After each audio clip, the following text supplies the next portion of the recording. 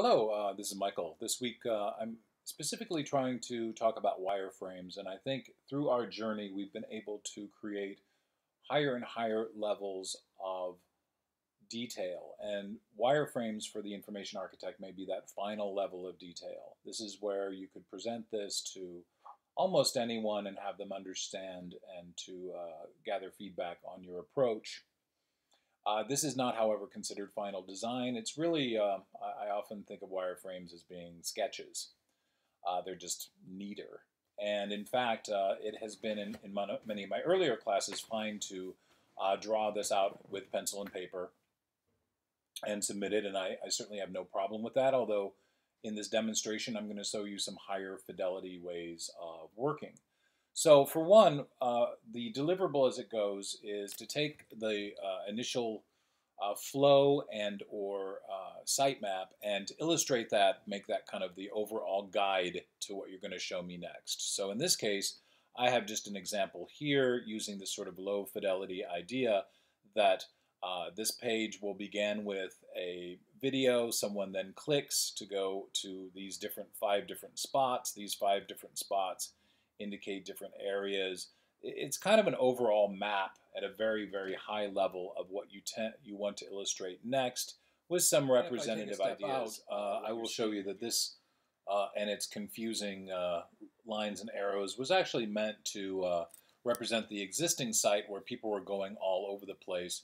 My point was to try to rearrange that and make it one long page that then spread out into different situations so that you could scroll through, see some of the information, and not have to rely so heavily on an overall navigation style, which I also felt if I was to represent it later in a mobile journey, that then we could simplify it even and show, say, instead of just a map of the US, we could show your personal location. So these are all there to kind of guide and tell stories, but there's enough fidelity to kind of figure out that, for example, this is a form, this is a map, there's some personalization here, there's some ideas about how you get from one place to the other. So the overall navigation could be represented here, that kind of sitemap that we've been working on, or if you're doing any of the other patterns that we've discussed, you can do it in this manner too, but it's very low fidelity. In fact, as I said, this could just be a sketch if you wish to, but it should begin your, be the first page or something to orient me as to what you're trying to show me in more detail later. Let me show you a couple of quick examples of wireframes. These might be a little bit higher fidelity than I'm expecting, but I do think that the goals might be easier to see. For one, this one is using a little bit more color and has a lot more text, but I was working with the marketing group to create a lot of this text, and in your situations, most of this text would come from your database anyway. But what is important is the overall navigation. You can log in. There's some activities that you can do, such as in this case, you would say, get your free brand score. That would click and go here and create this sort of overarching navigation that you need to choose an objective. That you'd have 3 choices, and that I could tell from, I guess, that this orange box over here is something I could do. This orange box is, again, something I can select. I would select one of these, for example, reach, and then it would say something like, to compute your reach, we need to do something else like connect to different areas, and each of these would have its own flow. So the idea would be more about showing storytelling and especially guiding me through the words and the actions that people would do to get to that place. So it's telling a story about how people navigate the information that you're showing. You will also want to mark up your data, and I have another example of that. Again, this might have a little more fidelity than you might need, but it's showing different records and how those records are shown one after the other, and the things that you can do to these records, kind of showing the overall hierarchy. That in this case, there's a name, there's a goal, there's an author, it's part of a particular university, and there's something like these ideas around when it was done and how many people have seen it, And as you go from record to record, you can see that I deliberately change these things, although they stay in the same place and they show the same sort of information. But this gets us the idea of how do we go from one record to the other. Also, in this case, you might see a little cutoff, but there might not be 3 aims for every particular one. I want to show the variations, or in this case, one is a little bit longer than the other. How does somebody then view that? And that might be, that they click on it and it would open up some sort of a box to show you all the details. And so this should go pretty much hand in hand with the thoughts that you put toward your HTML. You've already thought about sections and how things are grouped. You can also see I've added kind of a taxonomy here, which is the idea that you could select this and see just things around that particular grouping. And this is where I display that. I've also got this idea that there's maybe a summary or a download area as well. So then I say, well, what happens if you search? Well, if you search, then this is what you'll see. Maybe highlighting this term, CD44, etc. And I might take you through a couple other scenarios looking for different databases and how that would show up. And so that's really the goal of the wireframes, again, is to tell a story, to also use markup or use a little bit of design to show how your data is going to be displayed on the screen. So let me just show you how to use this program Sketch in order to create a wireframe. Many things like even Microsoft Paint or I would say some of the online tools that I'm sharing have varying levels of sophistication, but I don't want that to be the goal of this. The goal is to tell a story of how people use your data and how they get something out of it. If it's done on a piece of paper and done as stills in a PowerPoint deck, that you say here, they start here, they go there, that's the most important thing to a wireframe, to tell a general story of how things work to a general audience, and people should be able to understand what you're talking about. Oftentimes things like sitemaps and flows are a little hard for people to understand, but most people can understand pictures and a story. So let's create a picture and a story. In this case, this is the way this tool does it. You create artboards. Artboards are just ways to kind of organize things. I'm going to go ahead and just do an iPhone here. Now, we've got a data structure, and I'm just going to take one as an example. I'm going to be able to draw shapes, and the shapes are pretty basic, but they're things like rectangles. So let's just draw some rectangles. So let's say that our overall page, for example, has a nav, and in this case, there's a thing called a style. So we can create a style, and we can call it nav. So so far so good. Now we can create another rectangle, and we can say that this is a see, what was another good one? A section. Okay, so now we've got something, and we're going to create a style called section. And we had other things like a sides.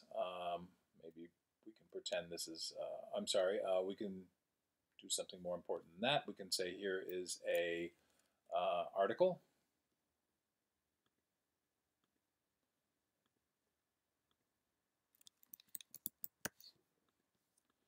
And in that article, we've got an aside.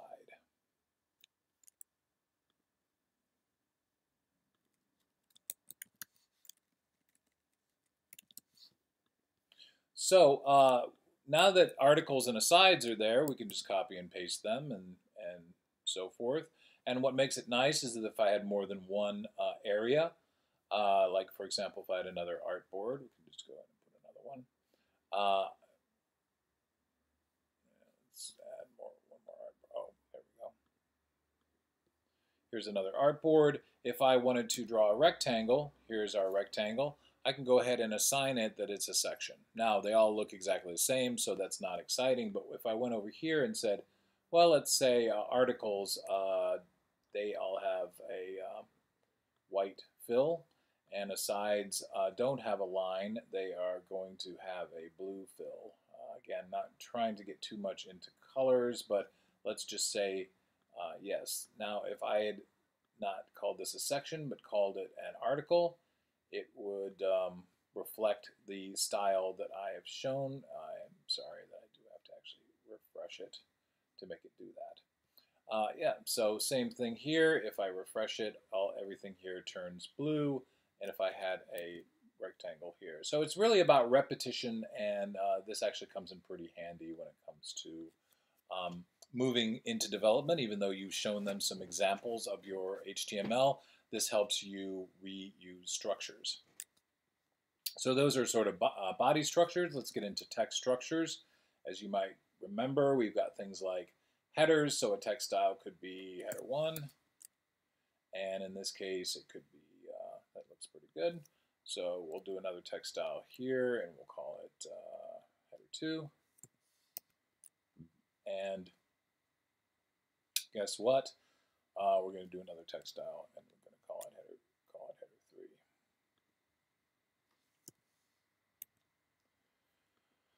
Awesome. Now the thing is, you might have to do a little bit of design. What makes header 1 look different from header 3, or is that even important? Well, let's say, for example, header 2. It's just as important, but perhaps a little less so, that we're going to say, well, maybe the color is more like a gray than it is going to be a black. So now we've differentiated them, and some of our Gestalt rules have come into play. Maybe number 3 is also going to be gray, and for whatever reason, we're also going to lower the font size. So now we have our 3 type primitives. Now we want to connect it to some data. So I'm just going to say this is where things get a little bit complicated. If you want to, just look at your database and type it in. That's how I did the example I just showed. So you don't have to do this. And if you're in another program, the thing that I'm about to show you cannot do in any other program. But it's neat, so I'm going to show it to you. What it involves is this thing called the Craft plugin. And the Craft plugin has a place where you can put in fake data. For example, this goes and it puts in data that it picks out of different services that allow you to get this kind of data. So if I was to put this on one and put it on another one, let's put it down here, we can just go ahead and, it would just come up with random names, which is kind of fun and makes things look a little bit better. We don't need randomness. We already have a data set that we're going to use, and everything else that we're going to show, such as navigation, is things that we're going to make up. So this isn't that helpful to us, but it's kind of cool. But what they have done is to say, I can go to and use JSON. So JSON is just a way to take a format, your data format that you took, that you put as CSVs, and put it into a different format that the web likes a little bit better. How do you do that? Well, you can go to a converter. We take it CSV to JSON. And all that's necessary, there's quite a few of these. Here's an example here, and you just convert it to JSON. The only trick about this is that you will want this not to be formatted. So because this does like a file, you may wish to it gets a little tricky to do the file in this one. Let me just try a different service. Hold on just a second. So this one doesn't allow you to download your file directly. So let me try a different one.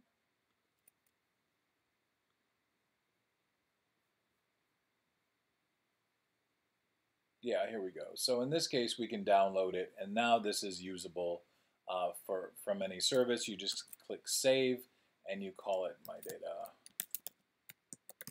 with JSON as the end.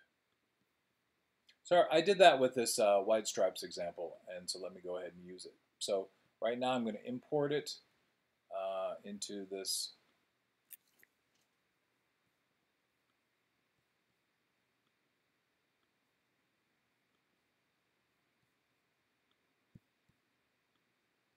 So it'll look like this. It'll have a number for every one of the examples.